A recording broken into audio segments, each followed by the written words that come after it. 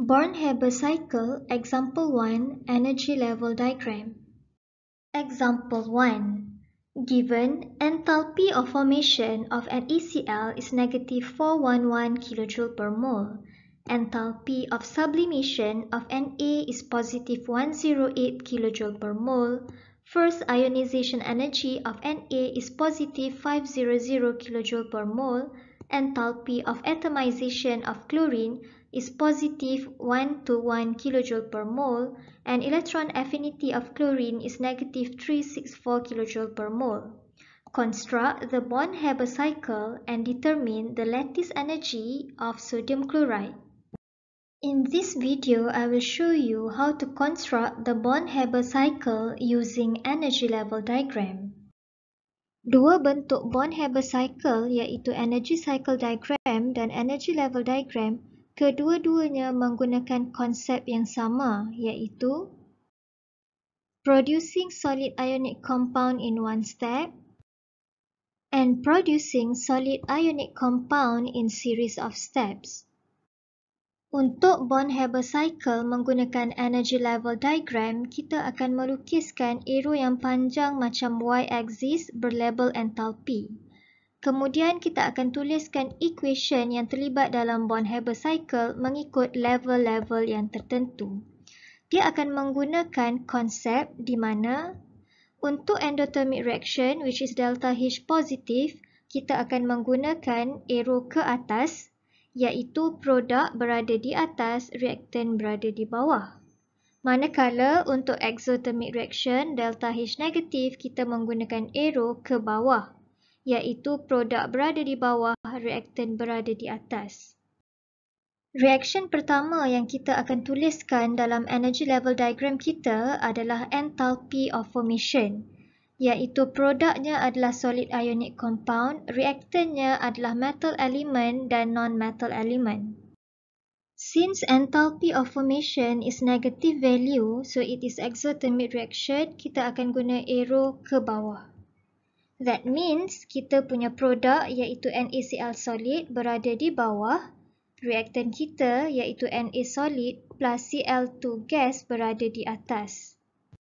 Since this is enthalpy of formation, masa kita nak balancekan equation, kita kena pastikan solid ionic compound kita ni adalah 1 mole. So kita letak half dekat Cl2 untuk balancekan equation ni. Next, kita akan buat pula equation untuk reaction with series of steps. Nampak macam banyak step, tapi konsep dia mudah je. Daripada elemen bertukar menjadi atom dalam fasa gas. Kemudian bertukar menjadi ion dalam fasa gas. Lepas tu ion bergabung membentuk solid ionic compound. Itulah konsepnya. So kita mulakan dengan metal element dulu. Nak buat non-metal pun boleh, tak ada masalah. So untuk metal element nak bertukar menjadi gaseous atom, ianya sama ada enthalpy of atomization ataupun enthalpy of sublimation. Kalau soalan kita ni yang ada adalah enthalpy of sublimation of Na bernilai positif. So that means endothermic kena guna arrow ke atas. So kita akan tukarkan Na solid menjadi Na gas. Actually arrow ni tak semestinya kita letak dekat Na. Dia sebenarnya boleh letak kat mana-mana dalam ruangan ni, yang penting arrow tu menghala ke atas. Dan kita letakkan simbol delta H sublimation. Untuk balancekan equation ni, kita kena pastikan mole gaseous atom ni sama dengan mole metal element. Kemudian kita akan tuliskan untuk non-metal element. Memandangkan non-metal element kita tak ubah apa-apa, so kita salin balik sebiji-sebiji macam ni. Next step, daripada gaseous atom, kita nak ubah dia menjadi gaseous ion. Metal element, gaseous ion dia adalah positive ion. So ianya adalah proses ionization energy. Nilainya adalah positif. So ini adalah endothermic, arrow ke atas. So daripada Na gas, dia akan bertukar menjadi Na plus gas. Kita letak simbol IE1. Klorin ni kita tak ubah apa-apa, so kita salin je sebiji-sebiji macam ni. Untuk menghasilkan positive ion, gaseous atom ni dia akan remove elektron. So kita akan tuliskan tambah elektron ni pada level yang sama dengan positive ion yang terhasil. Berapa bilangan elektron yang kita nak tulis kat sini bergantung kepada apakah charge yang ada pada positive ion. Kalau positive 1, dia remove 1 elektron. Kalau positive 2, dia remove 2 elektron. Untuk energy level diagram sahaja, kita perlu tunjuk elektron ni.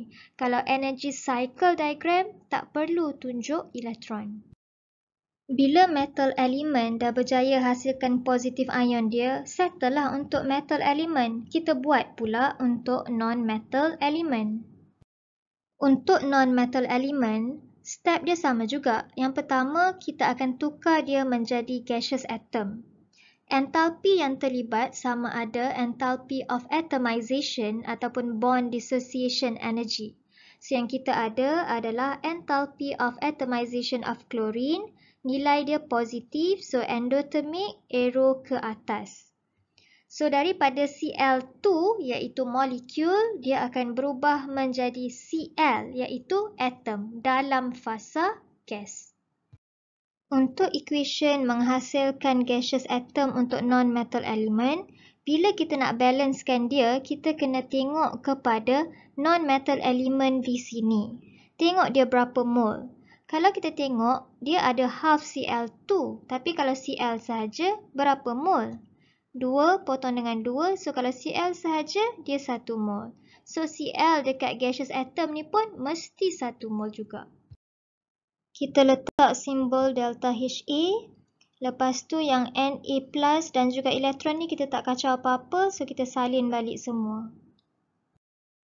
Next, gaseous atom ni akan hasilkan pula gaseous ion. Untuk non-metal element, ion dia adalah ion negatif. So prosesnya dinamakan electron affinity.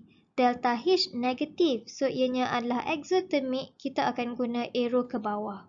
Arrow ke bawah tu jangan tulis dekat kawasan ni. Kita akan buat satu garisan panjang dan buat arrow ke bawah di sini. Dan kita tulislah ion yang terhasil tu. Daripada Cl gas dihasilkan ion Cl minus, fasa pun gas juga. Untuk balancekan equation ni, bilangan mol Cl minus yang terhasil mestilah sama dengan bilangan mol gaseous atom sebelumnya. Kita letak simbol electron affinity dan Na plus gas ni kita tak kacau apa-apa, so kita salin balik. Tapi elektron ni jangan salin balik sebab kita menganggap elektron ni telah diterima oleh Cl. So jadi Cl ni berubah menjadi Cl minus. Setelah step untuk non-metal element. Last step, positive ion dan negative ion ni akan bergabung membentuk solid ionic compound melalui lattice energy. Soalan tak bagi nilai lattice energy. So macam mana kita nak tahu dia positif ke negatif, arrow ke atas ke bawah? Kita recall balik lattice energy yang kita dah belajar sebelum ni. Kalau kita nak form solid ionic compound, delta H-nya bernilai negatif. Sebab bond forming release energy. Tapi kalau solid ionic compound ni kita nak dissociate, dia akan bernilai positif. Sebab bond breaking, dia absorb energy. Lattice energy kita, gaseous ion ni bergabung membentuk solid ionic compound. So bond forming, dia akan release energy. So delta H-nya adalah negatif. So arrow ke bawah. So kita akan buat satu garisan panjang dan kita buat arrow daripada gaseous ion turun ke bawah menghasilkan solid ionic compound. Dan kita letak simbol delta H lattice. Untuk meletakkan nilai delta H, kita kena ingat 1 mol tu dia refer kepada produk kecuali bond dissociation energy sahaja dia refer kepada reactant. So enthalpy of formation, produknya 1 mol, so tak berubah nilai enthalpy. Enthalpy of sublimation, produknya 1 mol, so tak berubah. First ionization energy, produk pun 1 mol, tak berubah. Enthalpy of atomization, produk 1 mol pun tak berubah. Electron affinity, produk 1 mol pun tak berubah. So, inilah Born-Haber cycle dalam bentuk energy level diagram yang lengkap. Next, kita akan kira pula lattice energy. Formula dia sama je macam formula energy cycle diagram, iaitu dekat depan ni adalah enthalpy of formation, equal kepada semua hasil tambah enthalpy yang lain. So, kita substitute semua value kecuali lattice energy lah sebab kita nak cari. So, lattice energy kita bernilai -776, the unit is kilojoule per mole. Thank you for watching.